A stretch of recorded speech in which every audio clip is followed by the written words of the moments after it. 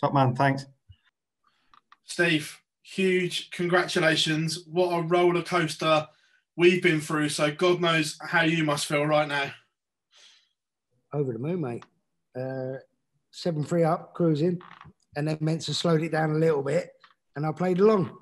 Don't do it. Shouldn't do it. I did. Those first two sessions, I think it's the most comfortable I've seen you on a stage in many years, and that proved your scoring was on point. And do you think that's the best you played on TV for a long time? For 2 years, yes, definitely.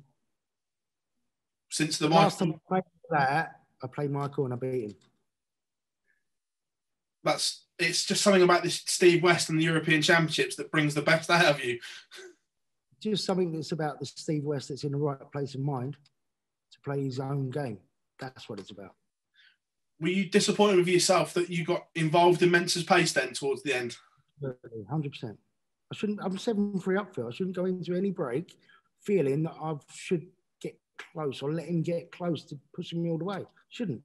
But I did. I played along, and I shouldn't do that. The last leg, the 106, we saw you stop. Were you tempted to go for the treble 20 because of the lie of the first dart?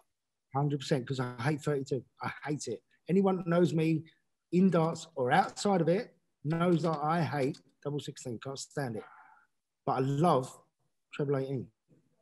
Was that a split decision you made? Because we saw the little pause there.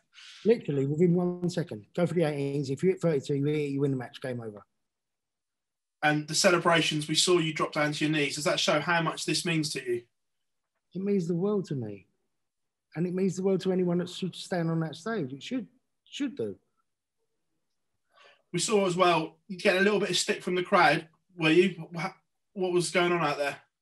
In the beginning, look, you've got 250 people out there and they're sitting 20 yards away from you. In the beginning, all I could hear was, Mensur, Mensur. I get it. I understand. But there's like 2 people shouting every time you throw. It's not right. It puts you off.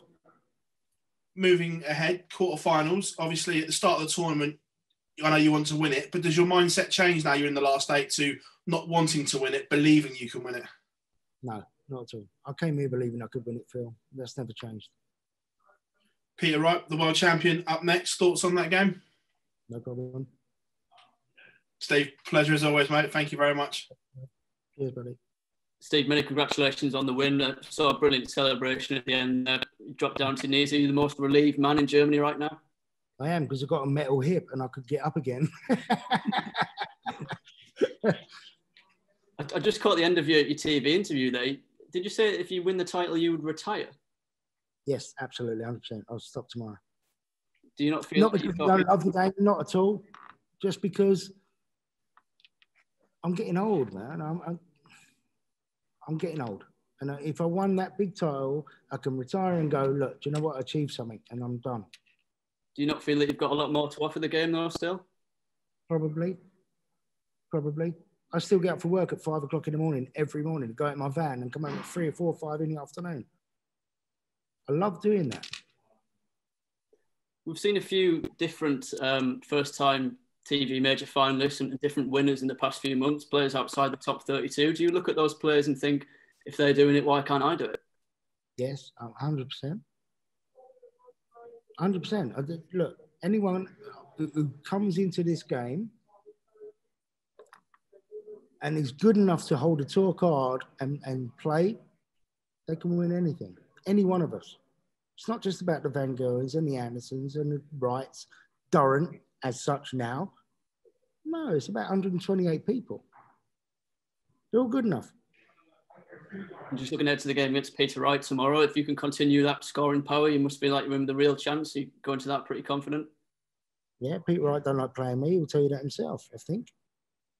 We've had a good few battles, and Peter Wright is Peter Wright. I've all the respect for him because he's a brilliant player, but I'm good enough. If I can play my game, I'm good enough to beat him. Why not? Yeah, brilliant. Thanks a lot, Steve. Well played tonight. You're welcome.